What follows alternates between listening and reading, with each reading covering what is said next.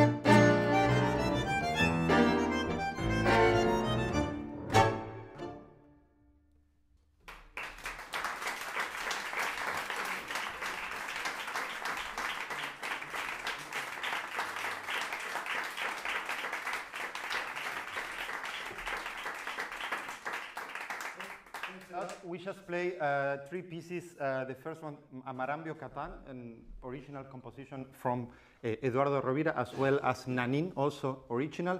And the last piece that we play, it's an arrangement, a very, very famous tango called El Choclo. But maybe you recognize it, maybe not. It's not your fault. It's just Rovira's fault and his creativity. We will continue with something very, very important at this very moment. We are going to continue with football, because the next piece, it's called Tango para el Profe. Professor Kistenmacher, that's the name of the person who's dedicated this piece from Eduardo Rovira. He was a coach from Estudiantes de La Plata, which is one of the main football teams in Argentina, and it was world champion in 1966, I recall. I don't know, I think 68. No, 68, yeah. Yeah, we went on tour to Argentina a couple of months ago and we got corrected during the concert. Yeah, anyhow, so I'm going to ask you to use your imagination, because in the next piece you can maybe see the teams coming to the field, maybe the people supporting for it, maybe a full, maybe an offside, and why not maybe a goal from your team. So, Tango para el Profe from Eduardo Rovira.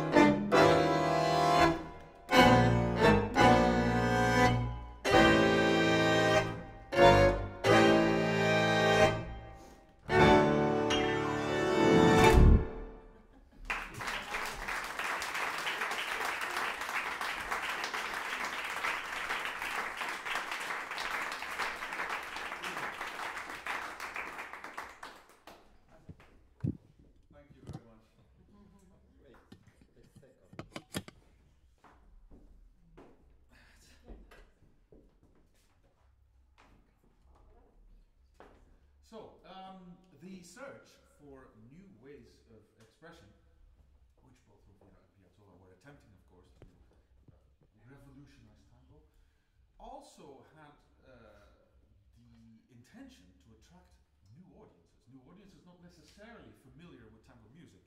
So Astor Piazzolla and Rovira both turned towards smaller formations.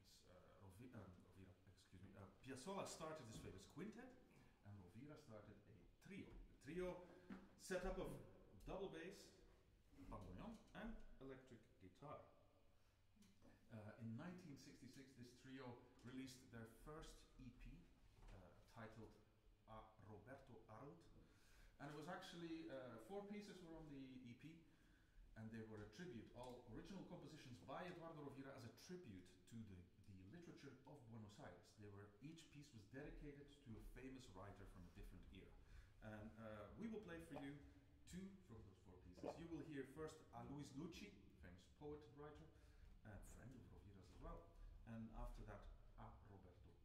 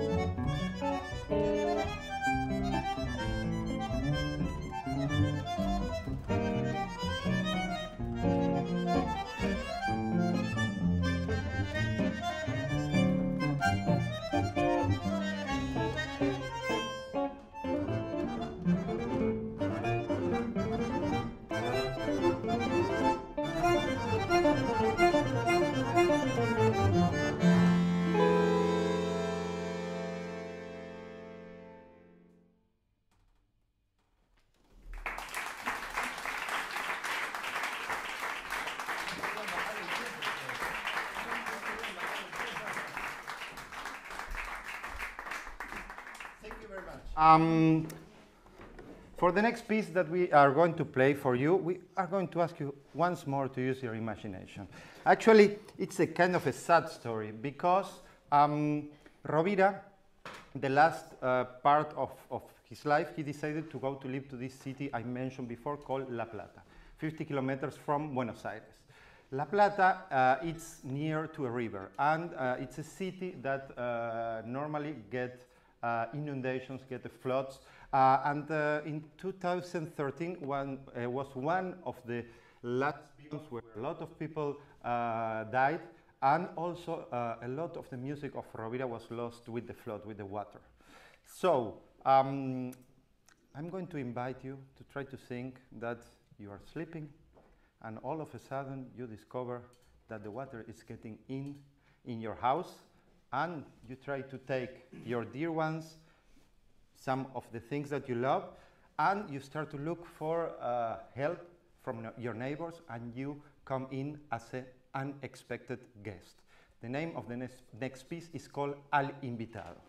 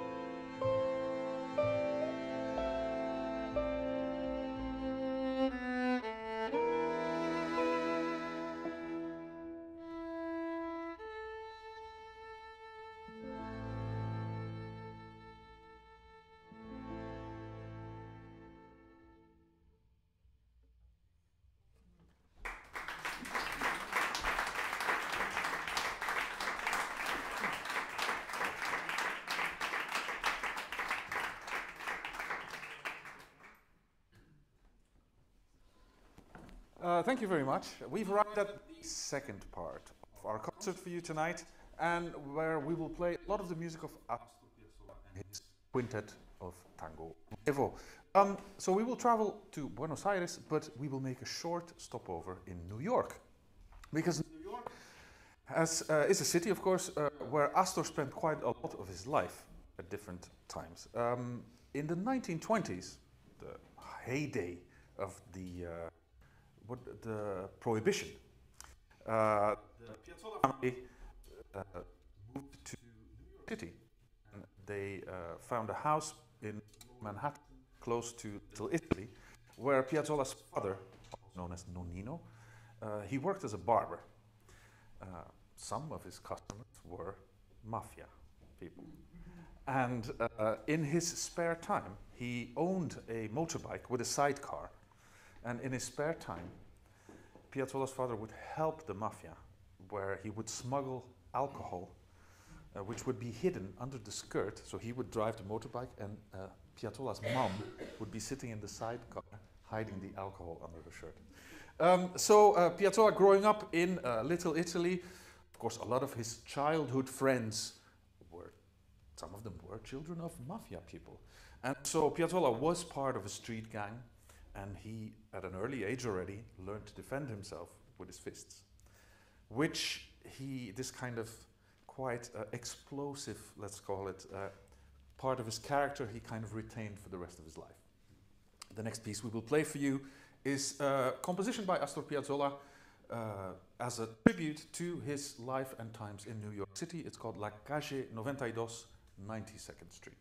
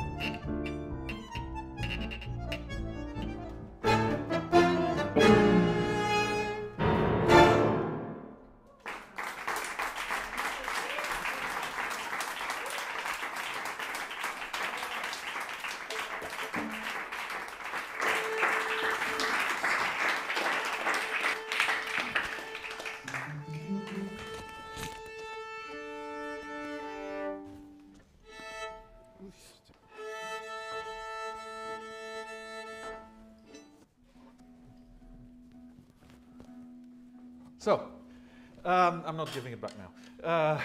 No. Well, when looking at the lives of great artists like Miles Davis, but in our case, tonight, of course, of Astor Piazzolla, it's interesting to notice that their path isn't always success, or they only know success. They know a lot of disappointment and failures along the way. For Piazzolla, in the 1950s, he had already been playing for more than 10 years with one of the most important and biggest traditional tango orchestras in Buenos Aires, the orchestra of Aníbal Troilo. And Piazzolla got bored with the repetitive figures of and fragments of traditional, and he wanted to change things. And he actually originally wanted to be a classical composer. And he won a scholarship in Buenos Aires, which paid for him to go and study in Paris with the famous Nadia Boulanger. Nadia wasn't convinced that Piazzolla's destiny was a classical career. So she convinced him to return to Buenos Aires and revolutionize tango. Piazzolla returned to Buenos Aires and founded the famous Octeto Buenos Aires, which was an artistic success, but economically it was a total disaster. So that was failure number one. So he moved back to New York, to the famous 92nd Street, to try another Latin-inspired project that also didn't work. And then he returned to Buenos Aires and founded his now famous first quintet. We will now play for you from this first quintet, first Revirado, and then Lo que vendrá.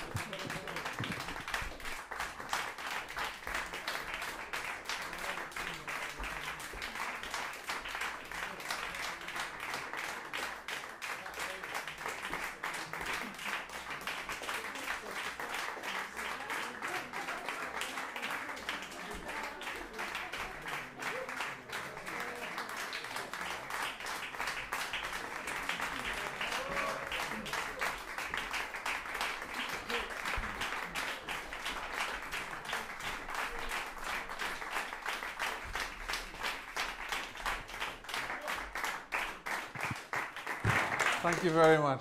That really warms our hearts. We have one last one for you guys. One very last one. A Piazzolla tune. Actually, once Piazzolla started with his famous quintet in the 60s, he stopped playing other people's music. He only played during concerts, and on most of his records he only played his own compositions, which is, in a sense, understandable, of course. But he made one little exception, and we have that one for you tonight. Actually, the final piece of every concert, but only then, as an encore, he would play an arrangement of a traditional tango that he'd made, and that tango is Chique. We will play that for you now. Thanks.